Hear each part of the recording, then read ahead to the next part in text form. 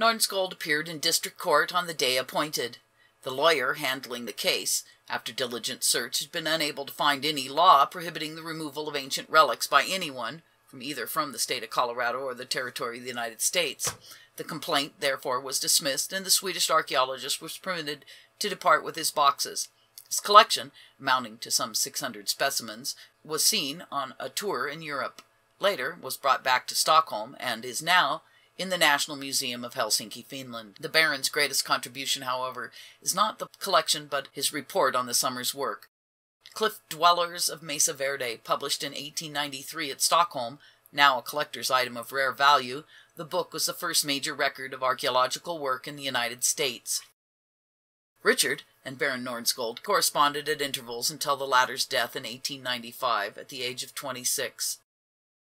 One of the letters addressed to Richard was written from Stockholm in January 1893 and indicates a cordial relationship which continued to exist between them.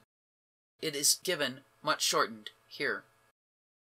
My dear friend, I just got yours of December 13th, as you are already on your trip. Richard was then in Grand Gulch, Utah. It will take some time before this reaches you.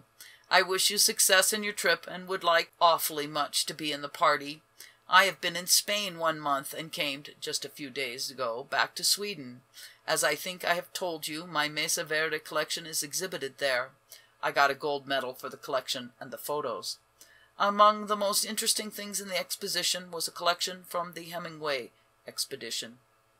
It comprised mostly objects from the modern Moquis, but also pottery excavated in ruins near the Moqui villages. This pottery is of the transitional kind, but more like the modern than the ancient ware. I do not think there is any transition between the modern and ancient pottery, but that the modern kind is a new element introduced by some new people. Yours truly, G. Nordenskjöld. P.S. If you would strike some nice Navajo blankets, send them to me. In the vanguard of an increasing stream of visitors who enjoyed the hospitality of Alamo Ranch, Frederick H. Chapin, Baron Nordenskjöld, and Dr. Birdsall were among the first to help spread knowledge of Mesa Verde across 2 continents. Also, among the first guests was an Eastern girl who helped to divert Richard's mind from an unrequited love affair. Julia Cowing spent a good share of 4 summers with the Wetherills and became a devoted friend. They met first in the summer of 1891 when Nordenskjöld was at work in the cliff dwellings. With her brother and sister-in-law, the James R. Cowings of Brooklyn, New York, she had been touring Yellowstone and the Black Hills of South Dakota. None of them was accustomed to the seamy or rough side of Western life. In Denver, a friend, recently moved from the East, insisted they would find Mesa Verde more intriguing than Salt Lake City, the next point on their itinerary. Succumbing to this enthusiasm and knowing nothing of what they might be getting into, they soon found themselves on a dusty tangent, bumpily headed for Mancos. Stepping off the train at Durango, Julia Cowing knew she was due for an unusual experience. She had traveled far and often from one resort to another, rarely having to endure anything less civilized than Denver's Brown Palace Hotel. Now, quite suddenly, all was different.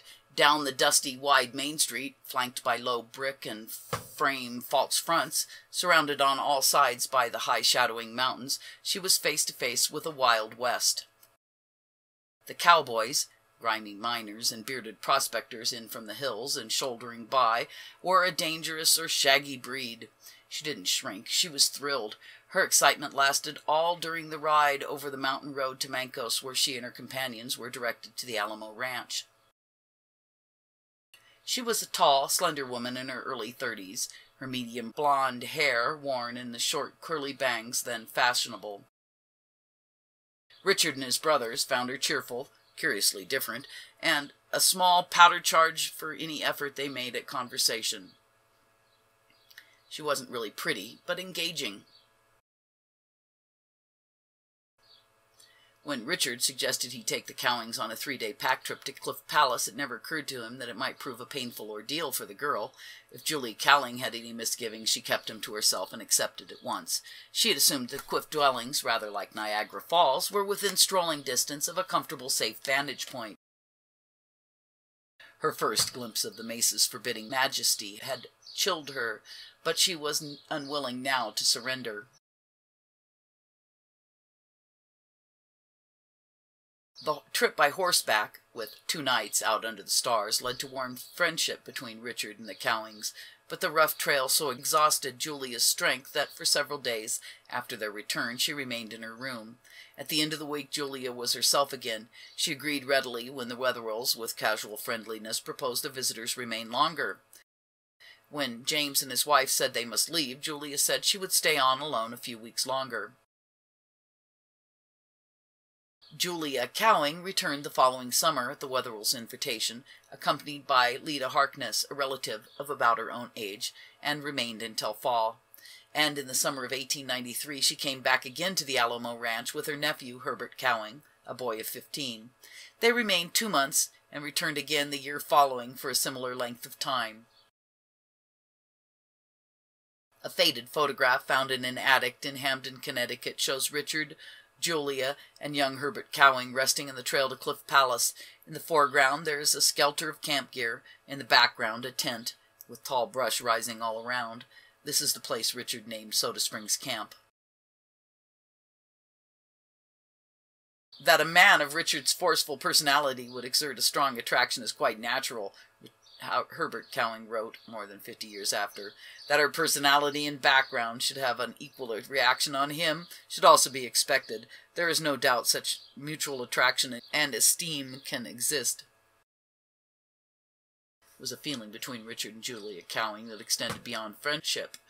Of this Herbert Cowing was certain, but it never quite reached the point of engagement or understanding. Julia eventually married a New York doctor and settled into a quiet, childless domesticity. When a tragic train of circumstance threatened to dishonor Richard Wetherill's name a long time later, she was one of the first to spring to his defense.